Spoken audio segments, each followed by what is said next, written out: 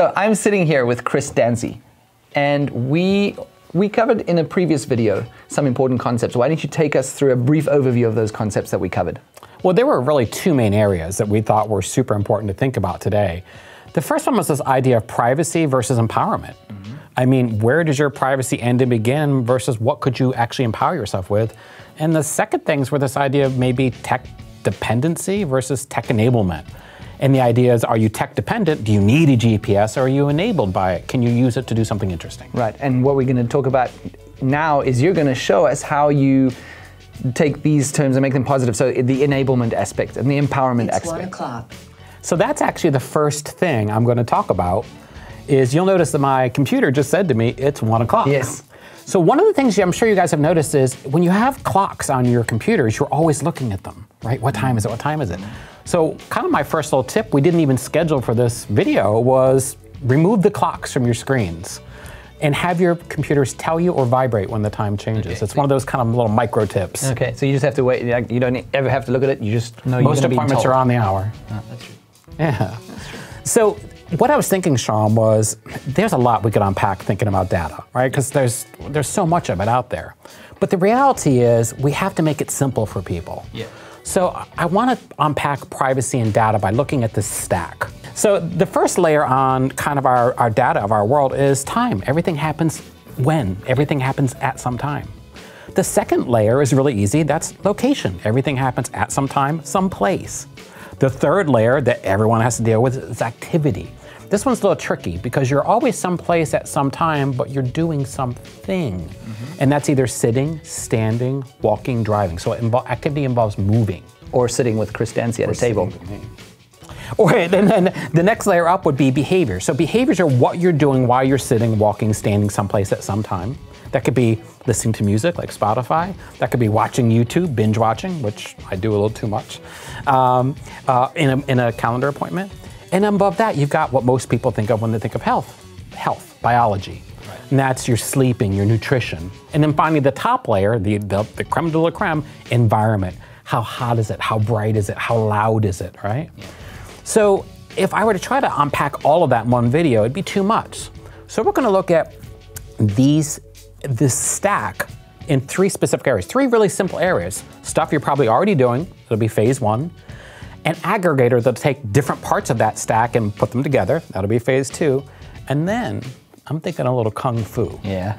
Some little advanced quantified self, a little cyborg 101, biohacker realness.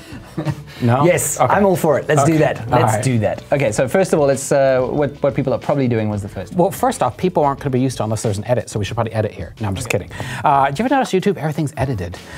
So the first thing for the first phase one, we're going to look at just single point apps. These are things that are already tracking you that you might find some value in. Right. So the first one I'm going to use is location, because we know the clock is running, but the location isn't.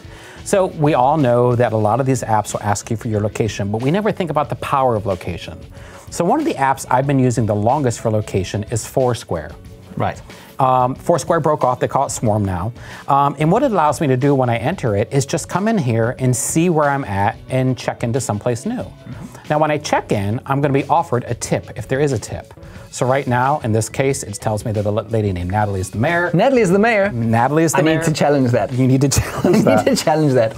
But more importantly, I'm gonna be able to see where I've spent my time. What I like about this is it's low friction. So if I forgot something, you can see it automatically put it in here for me. So I can come in here and say, yep, I absolutely was there yesterday, and hit check. Okay. The power of location is you can suddenly then go inside here and see how you've spent your time. So I can see that I've got 96 different categories, about 10,000 different check-ins. I can see the different places I've visited, but more importantly, I can see them on a map. So if you were someplace that you really enjoyed and you wanted to visit again, you could open up the map, go right in and take a look at it. Yeah. So location is a super powerful way already being tracked. If you're a Google user on Android, it's taking care of it for you. It's happening, yeah. And some people think, well, I should just disable that. I did. Did you? I did. Why? My reflex action, which might change after spending a few days with you, Chris, but my reflex action was to shut it off so that Google wouldn't know where I've been. And I think that's, especially for younger people and people who are vulnerable, people who I think safety is a primary concern. That's super important. Very important for me. Yeah. Yeah, you're probably. But for most of us, I think if you're living a pretty active life, there's value into. So if you wanted to search and say, when's the last time I was here? Or what did I eat last time I was here? Or who was I with? Well, even one of the questions that you posed during our discussions was, where were you last Monday? And I would not be able to answer that, and maybe something is in my diary or a calendar somewhere, but I wouldn't be able to answer that. It's unknown to me. So there is this interesting paradigm shift of what we're seeing today is a lot of data is being used as cover. Like, I couldn't have done that because here's my data. And I do think there's something powerful to that. But again, the point here I'm trying to make is there's a real difference between feeling victimized by these systems watching you and being empowered by them. Right. And it's flipping the script. It's flipping the script. You know, we've called this for over 15 years the quantified self. But beyond location, remember we've got places that was level 2 on our chart. Ding. But we might want to move up. And something that all phones are doing now is they're all kind of watching our steps. They're all kind of watching our nutrition if we log our food. They're starting to watch our sleep. Heartbeats. So Android calls this Google Fit, is what it's called in the Android ecosystem. And in the Apple ecosystem, they call it Apple Health. So I thought for a second point, now again, these are just simple apps you can do every day, Google if you have a phone. But for health, I thought we'd go ahead and come in here and take a look at mine because, well, I should have behaved a little bit better before this video. Yeah, come on, Chris. But we can see here that these are all the things that health is going to show us that I'm doing, right? So I've got everything from my energy, my steps, how many times I've stood today, my heart rate variability, how much sugar, that's the ice cream I just had, calories, exercise minutes, my average heart rate, water consumption, caffeine, I'm a little jittery, good sleep, 8 hours. So again, low friction happening in the background, whether you want to or not. You don't have to wear an Apple Watch, the phone's keeping track of it for you. Something interesting you could do with just your health app is, one of the things I like to pay attention to is if I've had a really rough night of sleep, sometimes I don't want to know because that'll taint my ability to behave all day long. I didn't sleep well, I have an excuse. But it's often a good time, so if you notice you've been particularly productive at work, because God, I got a lot done today. You know that good feeling? Yeah. Go back and see. How did you sleep? What did you eat? What were the factors that led to this? Exactly. So I think health is one of those single point data collectors like location that's super easy. It's on all modern phones and you can be empowered by it. Okay. But maybe not, like I said, be careful with kids. Yes. And older people. I guess you have to figure out a responsible way to use it. And you have to, I think the important thing is you also have to understand what it is. And then you can make good choices about how you're going to empower and enable yourself. Yeah. I mean, even my dog has a tracker. And when I'm away, I get messages if my partner doesn't walk him. Okay. Yeah, and I'm like, yeah, hey, can you please walk the dog? He's dying there. So the next thing, so that's the simple stuff people can use every single day. Yeah. But the next thing I want to talk about is this idea of aggregators. So now, in the past 2 years, it's become wildly easy to have your life kind of summed up for you. Maybe you don't want to do all the things I did 10, 15 years ago to figure out who you are and what you value. You just want to have it done for you. So I'm going to go over 2 specific aggregators for you guys to try at home. And there'll be links down below to all of these things if you want to try them out. One is a little bit simpler. That's where we're going to start. One's a little bit more tricky. Robust. It's a little bit more robust. It's to show you more of your life. Okay. So the first thing is I want to take the simple paradigm we just talked about, which was low friction data collection and places and activity. Are you walking, standing, running? And the first app we're going to talk about is life cycle. Sounds familiar, right? Life cycle, all right? Yeah. So with life cycle, what I like about that is it doesn't get into the hard numbers. What it does is it allows you to casually see your day in a donut. Right.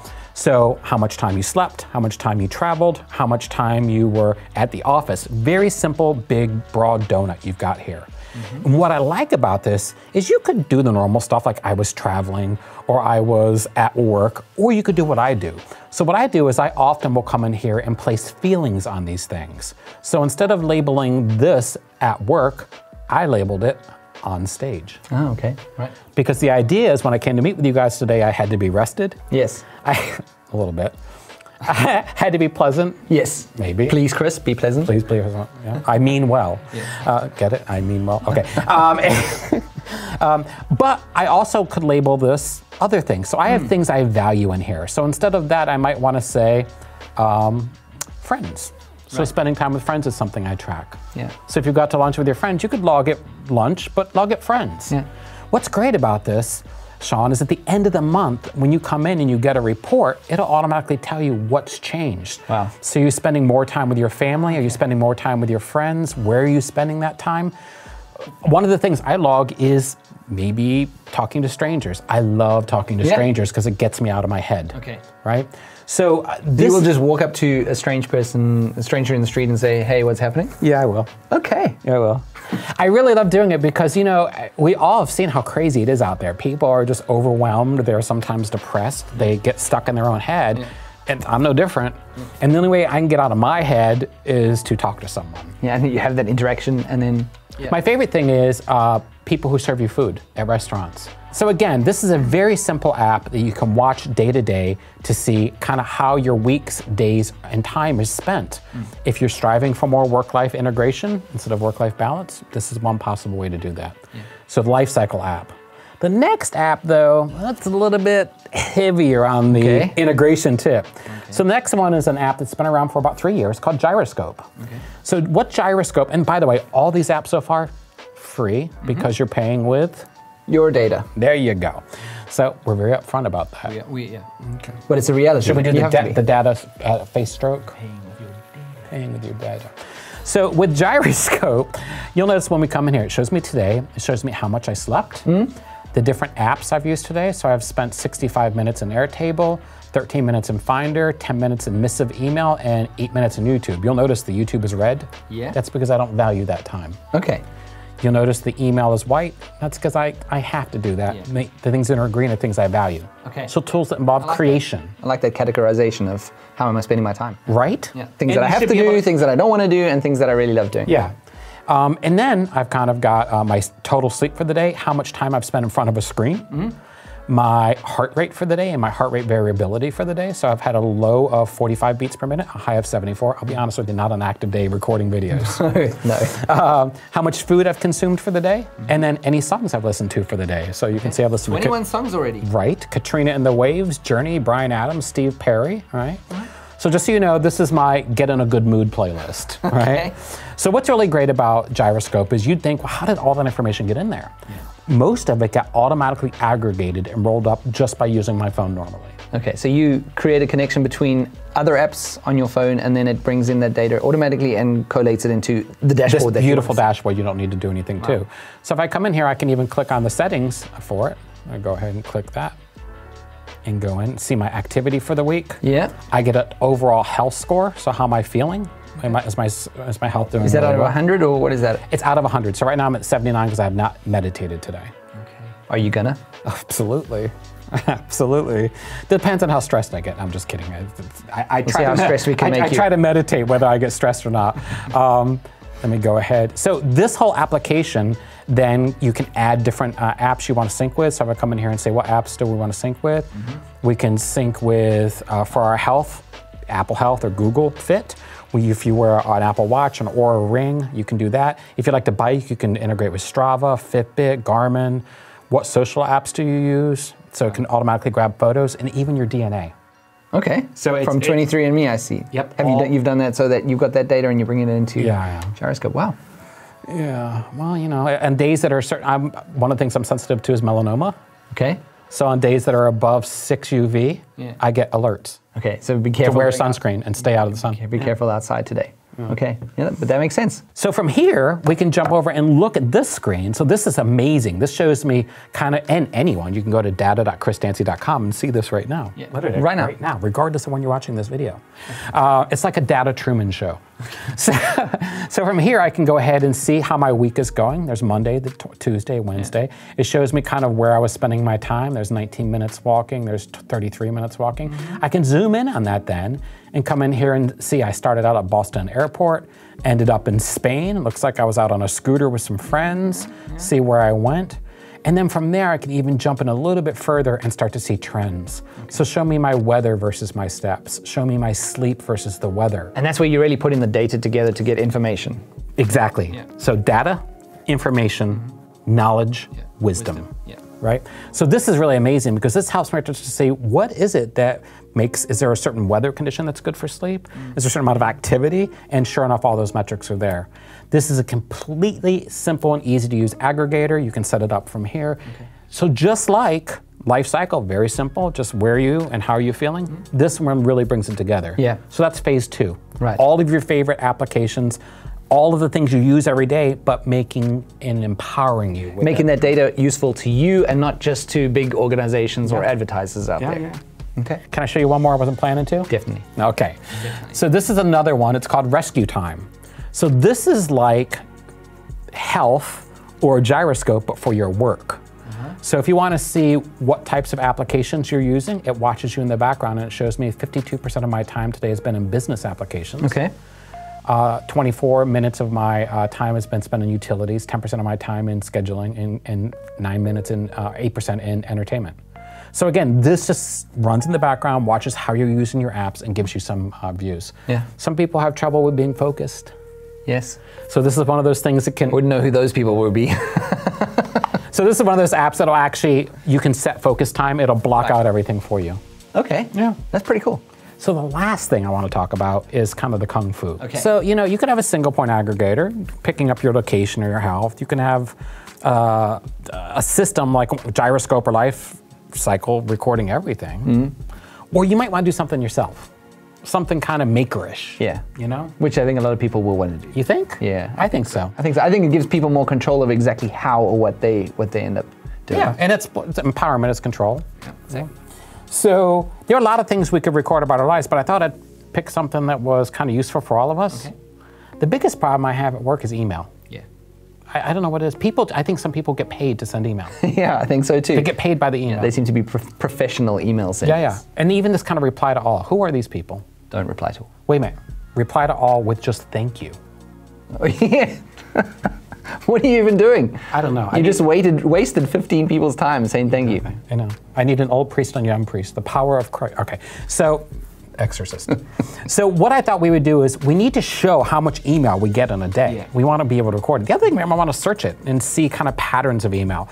So what I thought we'd do is build a system that every time we get an email, it creates a copy in our maybe calendar. Okay. What I like about calendars as data repositories is they're naturally linear in time. They go backwards, they go forwards, all right? They're kind of interesting little beasts. The other thing is they're easy to connect to. And finally, you can hide them because you can have one calendar for emails, one calendar maybe every time you create a Word document. Right? Maybe every time you take a screenshot. So you could have a whole series of calendars just with how much work you're doing all day long, and you'll be able to search your work history, kind of like a timeline for your productivity. So for the calendar, what we're going to do in this hack was we're going to use an application. There's two main ones. There's IFTTT. Right. They are not sponsoring this, but they should. Yeah. And Zapier. What I like about Zapier, and I think most of our audience is probably enterprise or business, is really fine-grained tools. Okay. So let's go ahead and jump right into Zapier here. I'll go ahead and get to my Zapier page. From here, I can go ahead and just say, let's make a zap. Zaps are the little triggers that say, move this to that. Okay.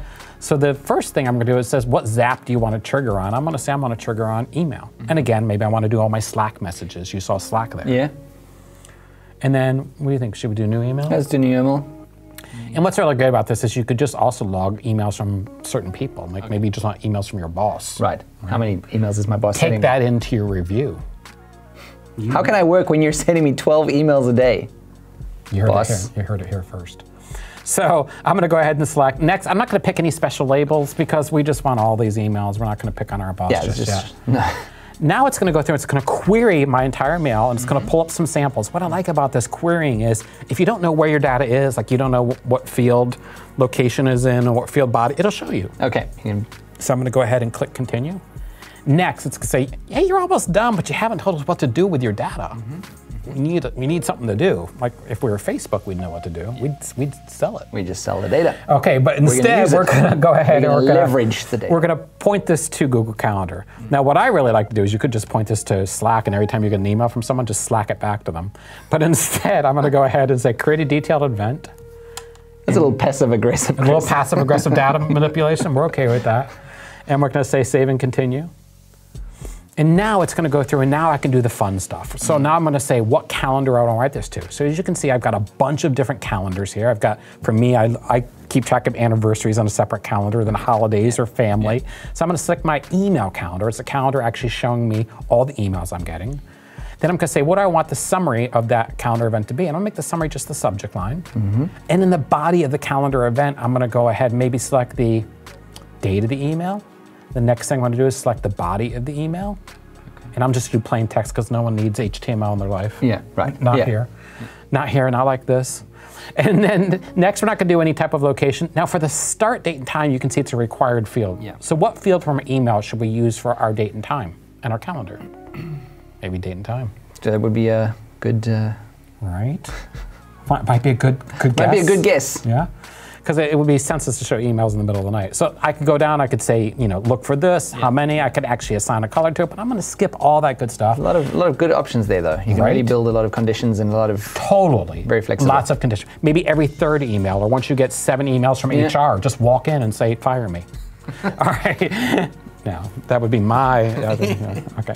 So next it's going to show me a sample. So let's say here we're going to put in your email calendar. This is going to be the summary of the event. Okay. And you could even put it in here like email subject. You could like give it some labels. With that, I'm going to come down here and say send a test to Google Calendar. Next it's going to go a little to the gremlins ignore there and see that's done. And we're going to name this thing. We're going to call it too much work email. We'll call this. Yeah. And we'll hit finish. Now if we go over to our Google Calendar, we'll go ahead and turn this zap on for later. We will come in here and sure enough, there's our appointment. Okay. And what's great about this is we can toggle this entire calendar off by coming down here and just saying, I don't want to see all my emails. But if I'm looking at my email usage, I can just turn that one on or... And what's really nice about this is maybe you're spending a lot of time after hours answering and receiving email. Maybe you don't get a lunchtime. Again, the power of being able to visualize whether it's your steps, your work, even your social media use or binge watching television. Every time you watch a Netflix show, have it right to a calendar. Helps you start to understand what you value and focus on those things. Because once you have the data, you can make rules to remind you not to. Right. Or conversely, rules to make you do something that you maybe not doing enough, but Yeah, so for example, some of the things I like to do is I like to set up rules for when I go to the grocery store to remember to be nice to people. Like when I walk in the door. So there are lots of ways I think we can be very deliberate, whether it's simple, one-to-one applications like Foursquare or Google to keep track of our places, aggregators for our health, and or our time, and then finally these very custom solutions. It's about being empowered. It's making about your own decisions, choosing your own data autonomy. Because at the end of the day, the only job we have to do in the future is manage how we treat ourselves and others. And if we're not thinking about how we're treating ourselves, we're not really in any place to be good to others. Amazing, Chris. Thank you very much for that. No, it's so much fun to be here, and I really appreciate you guys taking time to make this video with me and helping me monitor my own life. That's what we do. We monitor things. Anyway, thanks, Chris, and people, subscribe, join the channel, and we'll see you next time. And hit the bell icon. Apparently that's super important. Definitely hit the bell icon. You can ring my bell, ring my bell, ding-a-ling. No? No. We're getting looks from people. Too stupid. Bye.